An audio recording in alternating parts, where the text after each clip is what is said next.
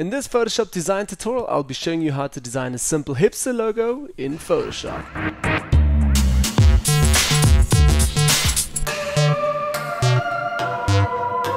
So hi guys, welcome back to a brand new Photoshop design tutorial. My name is Manny, and in this tutorial I'm going to teach you guys how to do this super simple hipster logo here with Tronix Design, my YouTube name.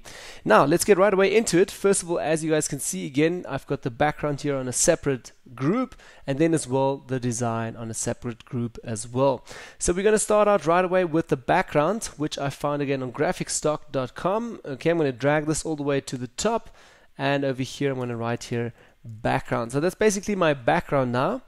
And first step that I did is just played a little bit with some adjustment layers just to give this a bit of a unique, different color than it is at the moment. I'm going to go to the adjustments here and simply go to the hue and saturation adjustment layer, and with that I pulled up the saturations just a little bit, like +9, +10. Let's also have a look here. I think I played also a little bit, with the lightness, so taking that down a little bit. But this is sometimes a process that I do at the end, so maybe let's do it right away now. So the lightness comes down a little bit, -9, and that's just because the logo can stand out a little bit more, obviously, when you have a white logo. You can also take the opacity down from the background and just have a black layer underneath, like we do in every tutorial almost, but I wanted to show you guys a different approach this time. Okay, so that was the first step. Then as well, what I wanted to do is right on top of that, make it just a little bit of a faded effect here. So for that, again to adjustments and back to curves over here. I'm going to take this down a little bit so we can actually see things here. And in our curves palette here, I'm just going to put an anchor point right over here. And then the black dark tones here, I'm just going to push them up a little bit. And you guys can already see how this gets a little bit more faded here on the sides. We can push them up a little bit more. Yeah, and this also depends on your type of hipstery look that you want for the background. So if you don't want it too much, then stick with this. Okay, I'm going to take background, hold shift on the keyboard, and I'm going to take the last two layers here and press Command G now to put everything together in one group. If you're a Windows person, please press Control when I say Command. So for you now, Control G, and you will also have a background group here. Okay, so that's my background now. So as you guys can see already here, maybe let me just show that quickly, the before and after, before and after. So just slightly faded and a little bit more saturated. Great, then on top of that I want to start right away out with the design. So I'm going to go to View, New Guides, and as usually going to create some 50% guides here. And if you are completely also new to this type of stuff, have a look on my main channel. I've created more tutorials for all of the beginners who want to learn about guidelines and canvas and pen tool, all of that stuff. Okay, so for what I want to do now is first of all start out just with the main text. So this might be your brand name or your company name, whatever.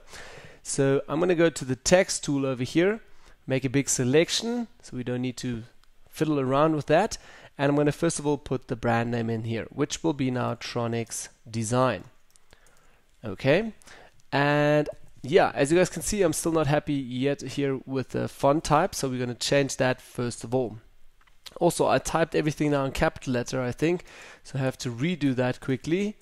Okay, as you guys can see, I also do mistakes here. Okay, and again another mistake, but yeah, just correcting that. Okay, great. So we've got now Tronix Design. What I'm going to do is select all of it, and first of all going to change the font. Now for that, I've already selected the font that I want to work with today, and it's called Bira Personal Use Only. So this is also a font that you're only allowed to use for your personal use. You can't use this for commercial stuff. Again, you guys can also find the font in the description down below. Now, first step that I want to do is actually put on leaning here, and as well I want to change the tracking. So as you guys can see on the right hand side here, I've got a character box. If you don't have that, please go to Window and select character box over here. Okay, so first of all, set on leaning here. Then as well the tracking, I want to set that to maybe 0. Okay, hit 0 on the keyboard, and as well I want to change the size of this. So this I'm also going to do here from the top. You can also do it here again if you want to.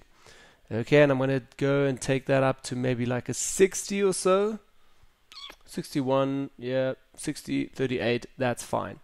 Okay, color also up here should be set to a white color. Okay, and okay, great. So I've got that ready. Now we've got Tronix Design here. We can put that somewhere in the center for the start. And already I see a big issue here, which is a little bit irritating for me. You guys can see that the X here also has this little ickle here from the E, which I actually want to remove. So right away, I'm going to remove this. I'm going to press Command J on my current layer here, Tronix Design. So Command J to duplicate that. And the reason why I duplicated it now is because the first one, I'm going to rasterize this layer. So just hit right click and go to rasterize type. So I can basically now work with it as a completely normal layer. I can erase things, paint on it, whatever I want to do with it. And the first layer here, I'm still going to keep this around. Maybe in case if I still want to change something or start from new again, then I still have this layer. So I'm going to turn it off, go back to Tronix Design, zoom in a little bit here. And now I'm going to take the pen tool and just cut this out a little bit. So again, P on the keyboard, selecting the pen tool. And first of all, I'm going to set an anchor point over here. Keep on holding the pen tool. Another one. And another one over here. Here. Here. Yeah, and just continuing like that. And maybe I'm going to set one now over here. Keep on holding the pen tool. And trying to make a really cool path here. Also, if you guys are completely new to the pen tool, have a look again on the channel. I've created a few more tutorials here teaching you how to work with the pen tool if you're new and don't understand how to work with it. Okay, combining the whole path and finishing it up. Now while I'm still in the pen tool, hit right click inside of the selection or inside of your path actually, and now you're going to set it to a selection. So now select make a selection. Okay, zero feathering there please. Okay, and literally on our second layer now that we've copied, just hit delete or backspace here. Command D, get out of the selection again, and I'm going to press Z, zoom out a little bit, and you guys can see this looks a little bit better than before. So this is again the before and after. So that's also another technique how you guys can adjust your font a little bit and work a little bit with the font, maybe also recreate it, rechange it. Again, both of these layers here, put them together in a group with Command G again. That's going to be the first step for just the text. So you can also write text main if you want and create some more subgroups there. Now for the second step that I want to do is basically take the text tool again, make a big selection here, and I'm going to write my slogan in here. So which is now in capital letters all, Photoshop tutorials. I'm going to select all of it with Command A because you guys can't see it at the moment. It's way too big. So let's make it small over here. And it looks right. Photoshop, here's something in there. I don't know. Tutorials. Okay. And this font, I don't want to keep this font. I want to change it again. So go back to the fonts again. And we're going to work once again with Helvetica Neue over here. Now you guys can also find again the fonts in the description down below. Just have a look. Then also over here, the tracking, I want to switch this off first of all. I can see also a mistake here. There needs to be just a little ickle. So tutorials, Photoshop. I'm going to select all of it again. Change the color to white, which is still set to white. That's great. Again, over here, my size regular. Yeah, that's fine. And now I'm going to play a little bit with the text size. So what I'm going to do is just take it down a little bit. Somewhere around 8, 9 pixels. Let's go for perfectly 8. So I'm going to type 8 here on my keyboard and I want to play with the tracking a little bit. This I'm going to push up quite a lot, maybe like 700, 800. Okay, like, yeah, let's go for 800. Okay, I'm going to accept it and take the move tool and just literally move it down here. I'm also doing this quite quickly. You guys are welcome to use some guidelines if you want to. Yeah, just add a few more guidelines in here, like I should do now. Okay, put that somewhere in the center as well. Tutorials, I'm just looking that it's evenly spaced and also balanced in my design overall. Next step that I'm going to do is take again the text tool, select Photoshop tutorials, and now I'm just going to make a quick duplicate of this with Command J. So again, selecting the layer, Command J, move that up again, and now what I'm going to do is just a few dots over here. So select all, I'm going to stick with the same dot size, and 1, 2, 3, 4, 5, 6, 7, 8, 9, 10. Okay, 10 dots, so you guys can see the tracking now is spaced pretty far. Let's set it back to 0 and accept it. Now you guys can see we've got these super cool, Let me just move it over here. Small little dots here that we've created super quickly just with the text. Okay, I'm going to select it, yeah, and just place it somewhere over here next to Photoshop tutorials. I'm going to make a duplicate of this again with Command J, move that all the way over to this side, and I'm also looking that they're evenly spaced away from the text again. Great, so that's the start ready just for Photoshop tutorials there. Next step that I want to do is zoom out a little bit and go to View, Clear. Maybe I'm not going to clear the guides. I'm just going to take one guide actually away here so I can just see that a little bit better. Now, for my next step that I want to do is actually create a little bit of a symbol here at the top. Maybe you've got a small little icon that you have for your logo or your company, and that I want to add here in the top. So everything is now revolving here around YouTube. So I'm going to put in a YouTube icon that I've actually got from the web from just searching YouTube play button, and it's still in here. Let me just grab it out. You guys can see it over here. So that's what I found, and I literally just dragged it into Photoshop straight away from Google. So as you guys can see, it's pretty big, and that's what the play button looked like. Okay, next step, first of all, I want to change the color of this play button. This I'm going to do via the layer styles here, or actually layer options. I'm going to double click on here and get to the layer styles, go to color overlay and switch here the color overlay just to white color. Okay, and now next step, I'm going to transform this. So with Command T, hold Shift again, select the anchor point here on the side, and I'm literally just going to make it nice and small, like super small actually. Okay, something like that. I'm going to accept it and move that over here, maybe also in the center for the start. Great, so I've already got my little play button there at the top. Next step that I want to do is also create some little arrows here a little bit. So for that, we're going to work again this week with shapes, super easy as normally. I'm going to create first of all a new empty layer down here, and I'm also going to sort things in a moment. Let's head over to the shape library here, custom shape library, and you guys can also see here, well basically that was the tool. Sorry, I'm confusing you guys. Custom shape tool, and now we're going to go to the shape library. And you guys most probably also have this shape. It's already standard from Photoshop. You guys can also use again these arrows here on the top. I actually want to create my own arrow with this little guy over here. So I'm going to select this guy, hold Shift on the keyboard so it's equally expanding, and I'm going to try to make a really small shape here. So I'm going to zoom in a little bit with Z, take again or press U on the keyboard again so you get back into the shape tool. And now I'm going to make just a small selection over here, maybe almost the same size as the play button. Great, so we've got shape number one. Press on the move tool. I'm going to move it over a little bit. And now I'm just going to make a few duplicates of this. So Command J, duplicating this, and just with my cursors moving it over a bit. And Command J again duplicating and moving it over a little bit. Okay, so that's all. I'm going to take rectangular marking tool. I'm going to zoom in a little bit and make a small selection over here. Literally very small. Maybe let's make it a little bit longer. So as you guys can see, I'm also doing this super quickly and roughly. Take a bit more time when you do this, and also a bit more slower. Inside of that selection, hit right click, say fill, and fill it up with white. Now I'm going to press Command D, get out of the selection, take the move tool with the V, and just literally move that here into the center so I've got that little arrow.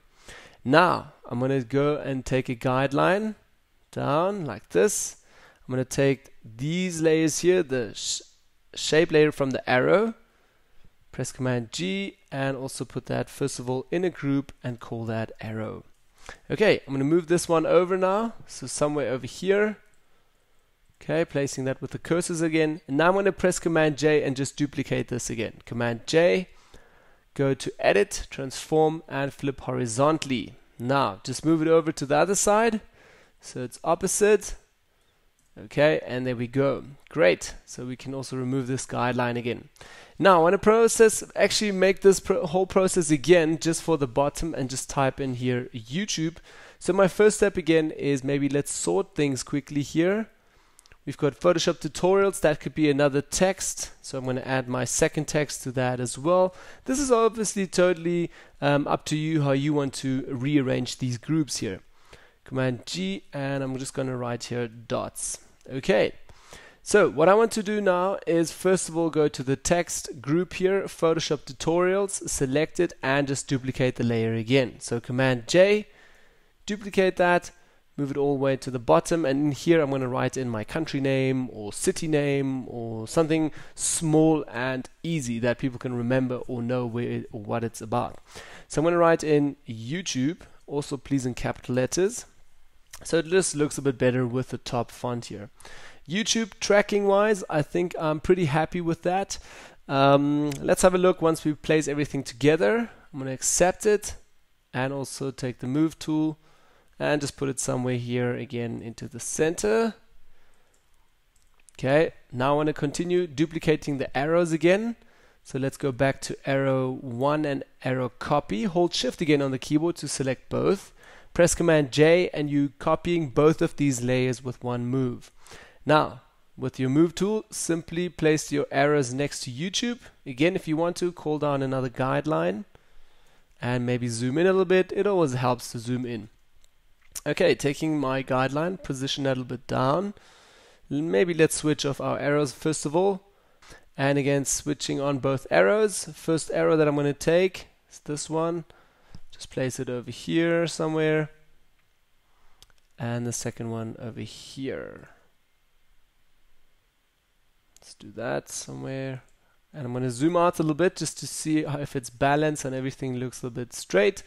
Yep, maybe over a little bit. And yeah, that's the first step again. Great. So next step that I want to do is simply copy dots again. So maybe let's switch all of these groups together with Command G again. And this is our arrow group. Wow, super big.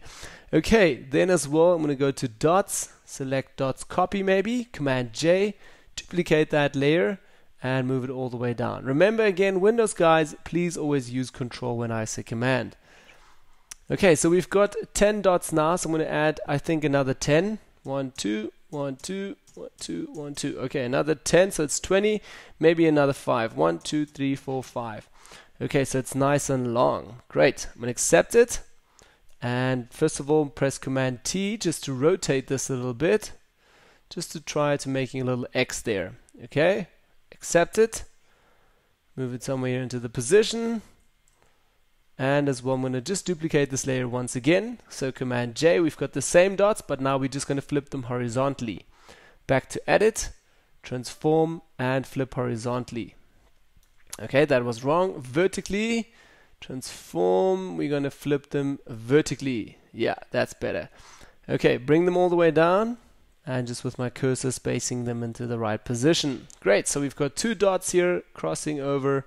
And first of all, I'm going to go to View and clear the guides. Great, so now I'm going to play with the final step. It's actually done already, the tutorial, but this is what I do all the time. I'm going to select these top dots here. So these 2 layers. Hold Shift on the keyboard again, and I'm going to select Photoshop Tutorials. Okay, and I'm literally just going to move that all a little bit better for me into the center here. I'm not looking too much at the P now, more or less just at the ends here that fits in a little bit. You can also take Tronix Design again a little bit, obviously move that a bit, play a little bit with the design still until everything is nicely balanced and you think it sits really nicely.